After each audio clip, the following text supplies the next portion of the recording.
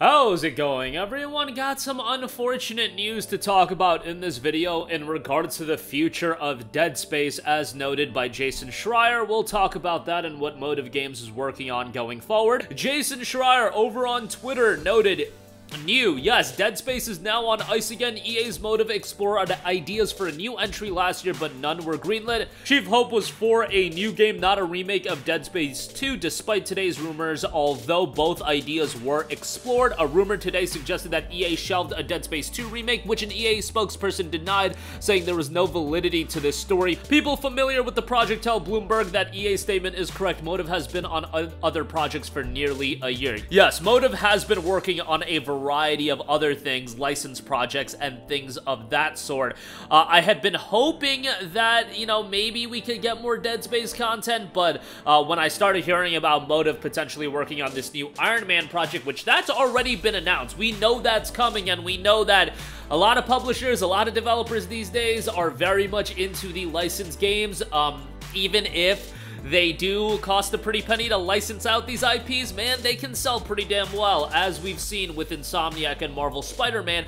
And Motive is said to also be working on a new Battlefield title.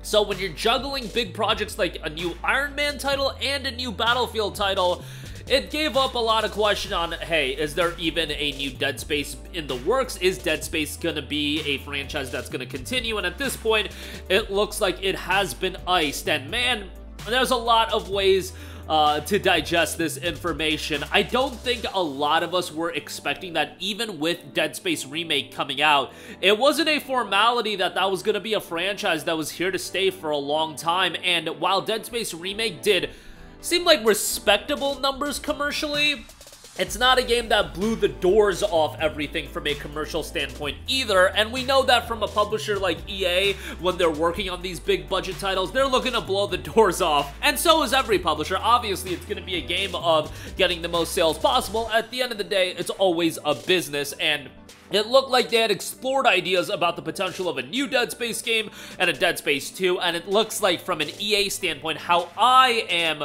taking this information, it was more of a higher-up EA standpoint that those games were not greenlit, possibly by looking at the sales numbers of the Dead Space remake. If we were to talk about why Dead Space as a remake didn't, do incredibly well, I would say that, first of all, Dead Space was a game that people wanted to see make a comeback, but I don't necessarily know if everybody was clamoring for a ground-up remake of Dead Space 1. When it was announced, don't get me wrong, I was incredibly excited about it, but when you're talking about a remake for a game that came out in 2008, and you're attaching a $70 price tag to it, I just don't know how well that's going to be received. And I think for a remake like the Dead Space remake, you're looking at other PS3 era titles that have been remade, like Last of Us Part 1, but Last of Us was from 2013, and I don't know how much of an undertaking it was to get Last of Us Part 1 out the door versus, let's say, getting a Dead Space remake out the door. And on top of that, Last of Us as an IP, Dead Space as an IP,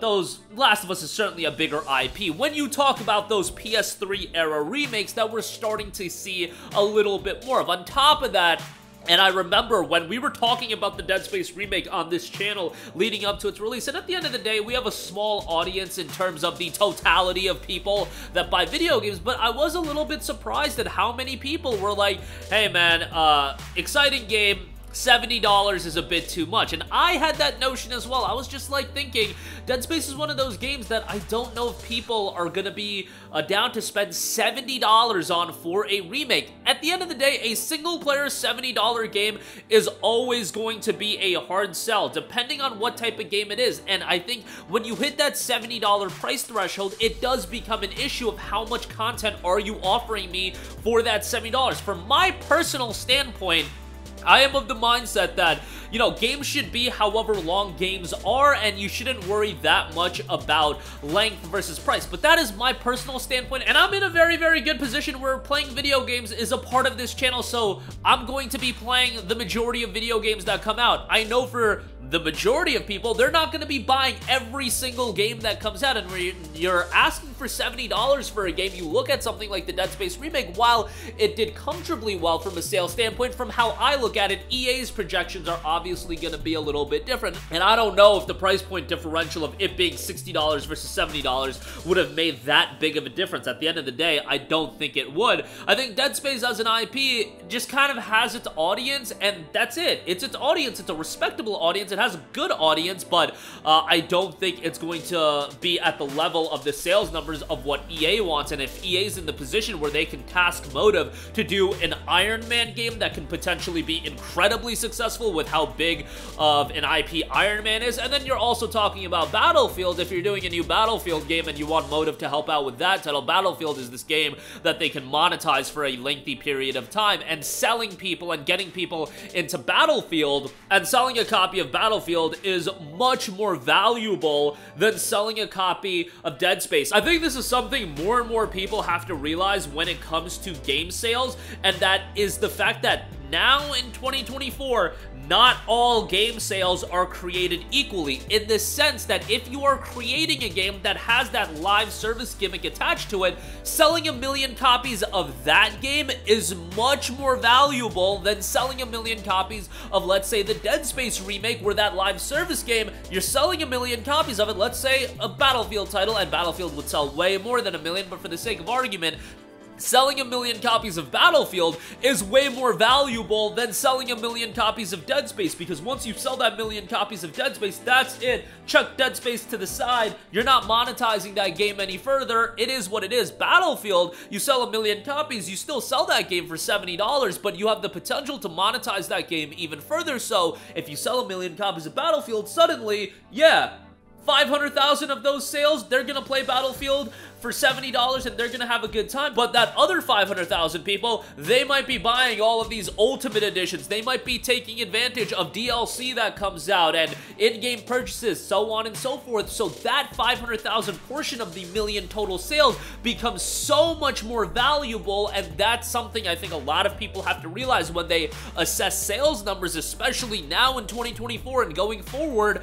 Not all sales are created equally, especially with live service becoming as much of a focal point as it is, and I ultimately think the bubble will burst, and we're seeing that bubble burst. But from an EA standpoint of what they're gonna task Motive to do, and I understand from their vantage point why they are of the mindset, hey, Iron Man can turn out to be huge, hey, Battlefield, that's something that we do want to revitalize, and I think they're in a pretty good direction of revitalizing it with some of the success they've had with 2042 recently. But nevertheless, obviously from a personal standpoint, I tried to come at this from an objective standpoint, in the sense of understanding why EA is making the decisions that they do. From a personal standpoint, as somebody that's been a longtime fan of the Dead Space games, very disappointing. I would have loved to see a Dead Space 2 remake, but even more than that, I would have loved to see Dead Space as an IP just continue being an IP that people gravitate towards. But AAA gaming, from a single-player standpoint, it's a hard game to get into. I think there's a lot of games that can pop off and be successful. Dead Space is in one of those middle levels where it's not a Resident Evil in terms of top-level survival horror games in appeal. Resident Evil is incredibly popular. Resident Evil also at this stage of the game hasn't gone to $70. I'm curious if that is going to change the reception. I don't think it is. I think the $10 at the end of the day is relatively innocuous, but it matters to an extent. But ultimately, we'll see how Resident Evil does when it moves to 70 bucks as well. But that'll do it for me. Let me know all of your thoughts. Again, unfortunate news, the reality of the gaming world, so what can you do? But sound off with all of your thoughts in the comments section down below. Thank you for watching, and goodbye. Hey guys, we hope you enjoyed the video, and if you did, make sure to hit the subscribe button, and if you're already subscribed, do us a favor and hit the bell icon. This way you'll be notified whenever we post a new video. That's the best way to keep up with all of our uploads, and we usually try to upload 2 videos a day. And with the bell icon hit, you'll be notified whenever we do upload a video. As always, thanks for watching.